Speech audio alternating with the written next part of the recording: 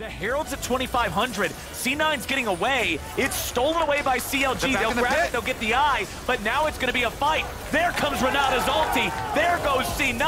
Flash over the wall. Joke looking to the back. It's already 2 down. Luger's ready to go. Fate, shield, double kill Luger. So this past offseason, we explored a lot of different options, as most teams do in the offseason, and ultimately we've come to the decision to run back the same 5 players from our summer roster. We have a lot of faith in this group to continue pushing forward throughout the year, and ultimately it's something that we're really excited about. I'm personally just really excited to see how this unit can come together, grow, and take things to the next level. We considered making some changes to the roster. Obviously, every team in the offseason is going to explore all their different options that are available to them, and we did the same.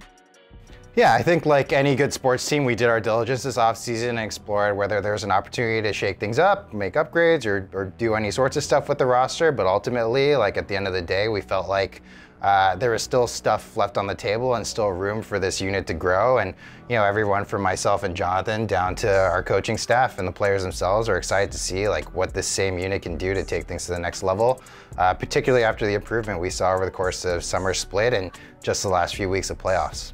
Also walking all the way across the rift to join back up as he goes over the wall. The Q3's ready to do it. He doesn't have his ulti just yet, but he doesn't need it. He kills the enemy AD carry. They take the dragon at the same time.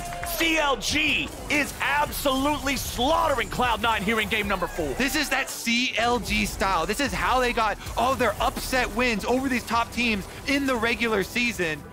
Throughout the offseason, a lot of our players were playing in the World's Champions queue, as well as being in New York for fan meets and different activations all throughout the World Championship. Yeah, so this was a bit of a unique offseason for us since Worlds within North America, and I think that means a couple things. I think 1, it was super motivating for our players, and 2, I think it has given them a bunch of exposure to what it's like to experience and play at the top level. And I think the other cool part is just like, yeah, we had some of the best players in the world on our soil in CQ. A couple of our players were even scrimming against some of the World Finals teams leading up to that awesome last day in San Francisco. So, you know, I think it's really put us in a really good mindset to go into this offseason and this Korea boot camp to focus on improvement and like getting to that next stage. Not many teams get to run back the same 5 starters from one split to another, and for us it's something that not only were we excited to do, but obviously the community is really excited for us to be doing as well. So for us it's a super exciting opportunity to see what we can do ultimately. Yeah, I just want to get back out there. I think after the summer playoffs ended, you know, we played without any regrets, but we felt like there was more that we could give and that there was more for this group as a unit to grow and to show. We are going to have a smite fight, it looks like, over this. Berserker still DPSing, Dragon resetting. Fudge over the wall here a little bit. They try to steal that Amumu ulti again, and this time Palafox has it. Blabber's in the pit. The Drake's at 3K. C9 jumps Fudge over the wall, and Drake's gonna go their way as Jensen secures it. Sven tries to go in, but now you got Palafox in the fight. They're into the back line. They got Berserker. He's down. He's gone. And C9 will So throughout this year, we saw a lot of growth in our players from a playoff run that, you know, we went the distance, multiple silver scrapes. Obviously wanted to see a little more, wish there could have been a little more, but played without regrets.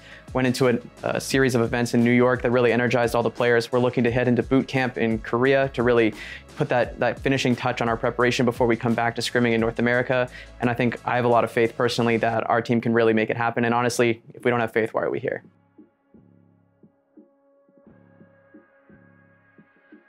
My food got delivered to my house.